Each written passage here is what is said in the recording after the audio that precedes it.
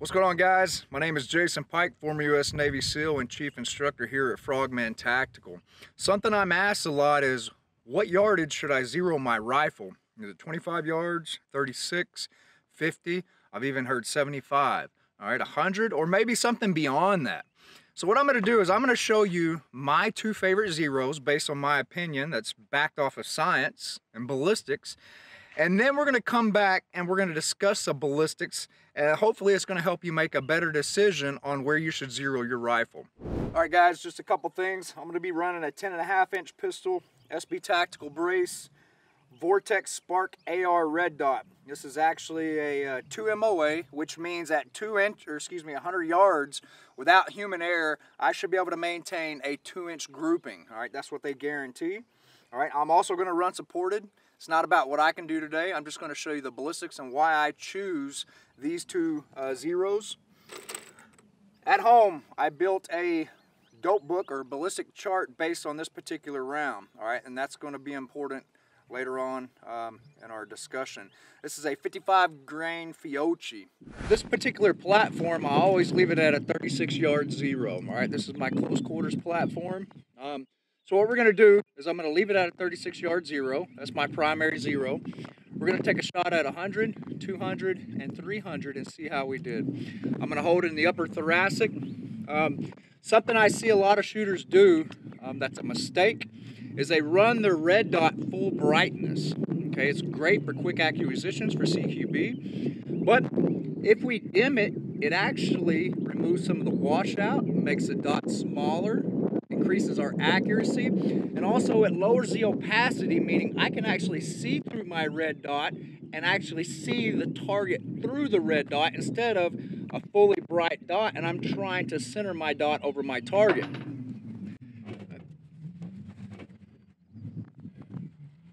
100.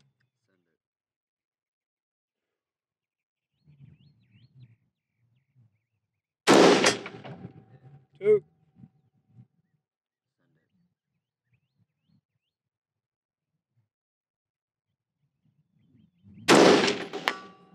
3.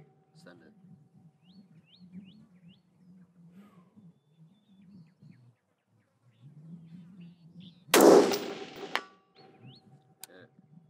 'Kay. Let's go see how we did. 36-yard zero on the weapon, 100-yard shot. Again, I'm aiming roughly right in here in the upper thoracic. Here's my impact point. So based on the results and the ballistic chart or dope book that I built, it matches pretty well. So let's go back to 200 and see how we did. 36-yard zero, 200-yard shot. Point of aim is in this area. Point of impact, a little low because the bullet drop and human error. However, more than acceptable. Let's go back to 300 and see how it turned out. 36-yard zero, 300-yard shot. Again, I'm aiming or doing my best to aim in the upper thoracic, about an 8-inch plate. Here's my impact point. I would say by the ballistic chart that I built and the results that we've seen today, a 36-yard zero is more than acceptable out to 300 yards. Let's go back and we'll work with another zero that I'm really fond of. My second favorite zero is a 300-yard. We're already doped in. We're going to start at 300, work our way back to 2, then back to 100, and then go see how we did. Yep. Shoot ready? Yep. 300. Send it.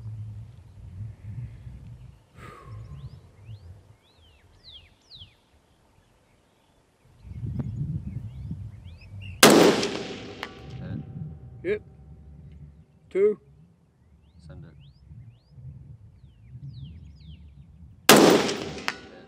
1. Send it.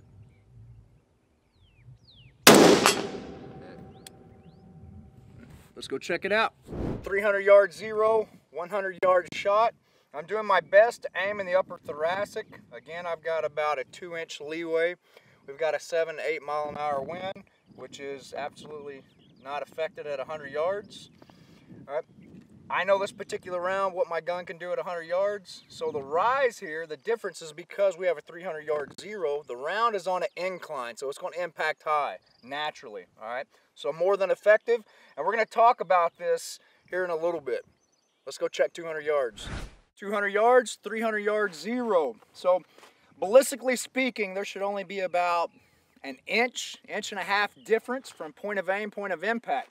So again, I'm aiming upper thoracic area, give or take some human error. My 2 MOA right now, I have 4 inches leeway. All right, 200 yards, 2 MOA, multiply it, you've got 4 MOA. All right, so more than effective, he's out of the fight. Let's go back to 300 and see how we did. 300 yards, 0. Pretty much point of aim, point of impact. Have no wind right now, so I'm not affected at all. A 300 yard 0 works 300 yards, 200 yards, 100 yards, 36 yards, okay? Now let's go back and we'll talk about the ballistics of what happens beyond this 300 yards, and this is where we keep that knowledge inside of our head so we can choose what 0 works best for us. So we're back from the range. First and foremost, I want to apologize. There's a couple clips where the audio is kind of grainy due to the wind. I was about 2 hours out before I realized I forgot my external mics. So again, I apologize. During this discussion on the range, you heard me state a couple times that I had built a ballistic chart for that particular round. So I'm not going to get into how to build a ballistic chart, but I want to go over this so you can kind of see visually why I like the 36 and the 300 yard 0 over everything else. We've already proved what it can do on the range, but now I want to show you again visually. So horizontally and vertically in the blue, outside of the light blue, all right, these are your yardages: 25, 36, 50, 100, 152, 250, 300, and out to 500 here. Diagonally, these are my 0 points, meaning I got a 36 yard 0, 25, 50 yard 0, 100 yard 0, 150, 200 yard 0, 250 yard 0, and a 300 yard 0. Okay, everything else inside that is ballistic data. The green is called a high point. Now what a high point is, we're only going to talk about 0 to 300 right now, and then we'll get into the 400 and 500 here shortly. So if I'm aiming roughly in the sternum between 0 and 300 yards with a 36 yard dope in or 0, what is the highest impact point that I should see at any given point? Okay, the red is the drop point, just the opposite. Between 0 and 300 with whatever dope in or 0 I like, what is the lowest, all right, I should see as far as impact within that range, okay, within those distances. So if we go to 36 yard 0, the low point is at 25 yards. The bullet's not dropping here, all right. If I'm aiming here, it's just due to side over bore at this point. So if we start increasing the distance, you're going to see an increase in the number, meaning inches.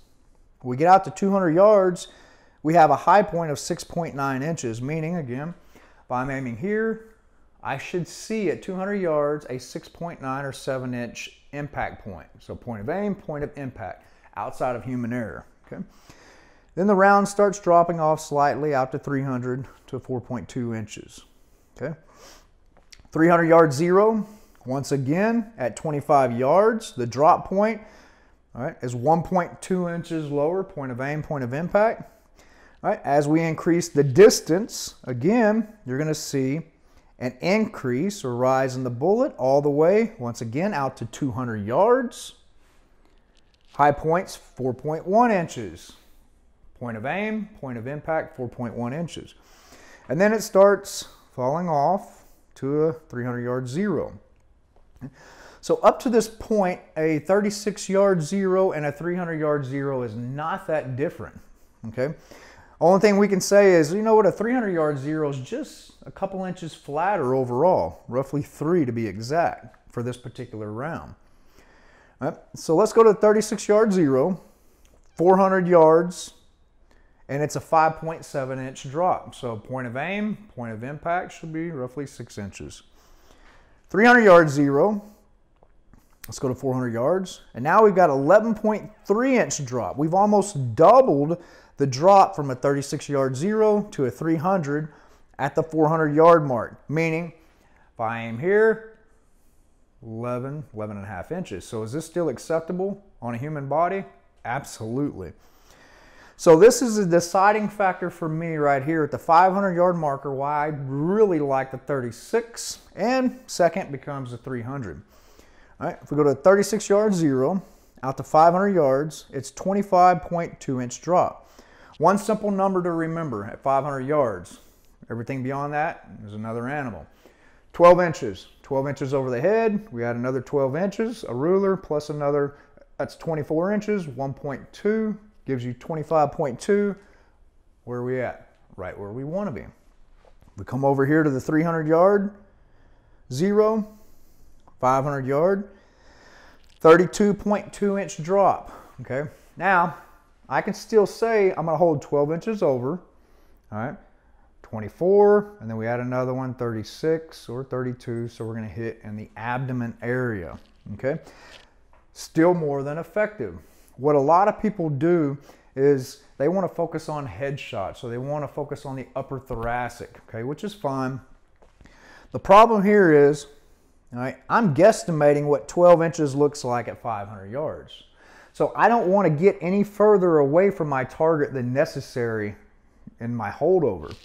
The further away I get, so if I say I want to go 15 or 20 inches to try to get in the upper thoracic instead of just focusing on that 12 inches and accepting this, well, there's more room for error. You're not going to be as accurate on your guesstimation, and you're more likely to miss overall, just throwing the round completely. All right. So let's look at a 25-yard zero. Some people like a 25-yard zero. All right. 25-yard zero, the bullet's climbing. All right, 100 yards, we're already 7.5 inches high. 150, 11.2. 200, 13.7, 250, 14.8, 14.8 inches. So once again, if you build a muscle memory to aim up here 14, 15 inches, you know, you're decreasing your target size. And we don't want to do that, okay? Combatively, we don't want to do that. You got enough stuff to worry about than sitting here trying to, I need a headshot, or I need this perfect little upper thoracic. It doesn't work like that in combat, all right? Now here's a good thing. 25-yard zero at 400 yards, we only have basically an 8-inch high point. At 500 yards, we've only got an 8.5-inch drop point. So more than acceptable. The issue becomes between 150, 200, 250, and 300. There's a lot of room for error there. That's 4 distances that we have to worry about. All right. Let's go to 100-yard zero. All right, what you'll see at 100 yards and 150, the bullet is flattening out. Then it starts dropping off. The reason why that is the average, typical 223 or 556, it starts flattening out between 97 yards and 123 yards, depending on the overall ballistics and, you know, the coefficient, how much pressure it has, velocity, and all that stuff. Okay. The great thing about it, at 300 yards, we're only 8-inch drop. Now, because we baselined, all right, at 100 and 150, gravity is going to pull that round down very quickly, and we can see that out at 400 yards. So if we go to that 36-yard zero, it's 5.7-inch drop, all the way to 13 or 14-inch drop, or excuse me, I'm sorry, a 22-inch drop at 100-yard dope in. All right, so nothing says I can't say, you know what, I'm going to hold 12 inches over the head and I'm going to hit where I want to. The problem comes in when we get out to 500. It's dropping so fast, within 100 yards, it doubles. Goes to 45.6-inch drop. And it just goes from there, okay? I would stick with a 36-yard zero or a 300-yard zero. A lot of people like the zero at 100, all right? And here's the reality. You can take all this information that I'm giving you and say, you know what? I want a 36-yard zero. I want a 100-yard zero or a 300-yard zero. The question is not where you want a zero, but can you hit the target out at 500 yards?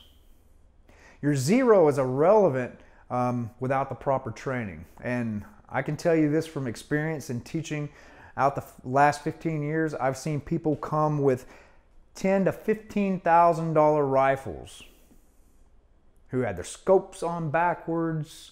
They had them canted. They had no idea how to lock and load. I know that sounds silly, but it's a basic. It's no different than trigger manipulation. It's no different than a proper cheek weld.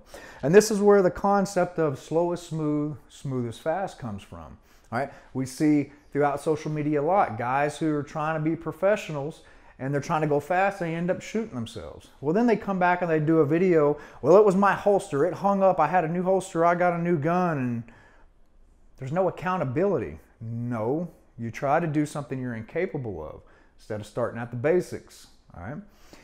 So it's no different than trying to use this data without all the basic fundamentals of long-range shooting. It's not going to do you any good. You can have all of this knowledge built in and the energy and ballistics of a particular round, but if you can't get behind the gun and pull the trigger and hit a target at 300 yards, 500 yards, 700 yards, what good are you?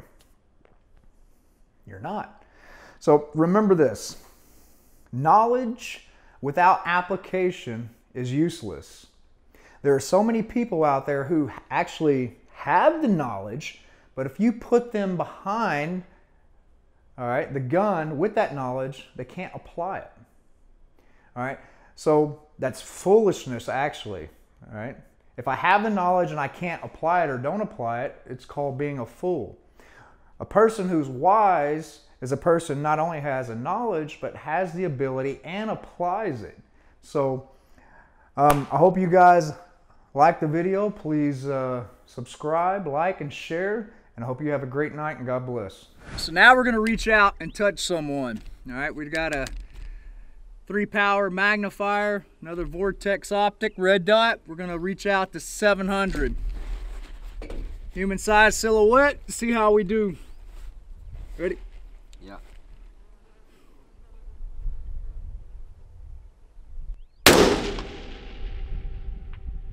Hit, baby. First shot. All right, so we've got a quarter value wind, about 7-8 mile per hour. So I'm holding about 2.5 foot at the 1 o'clock. Different platform, different length barrel. Little nicer setup when we're trying to reach out and touch someone. They state the maximum effective range for a 5.56 or 223 is about 300 yards. I would not want to get hit at 700 yards with one of these. It will incapacitate you. And if it hits you in the neck and artery head, it will kill you. All right.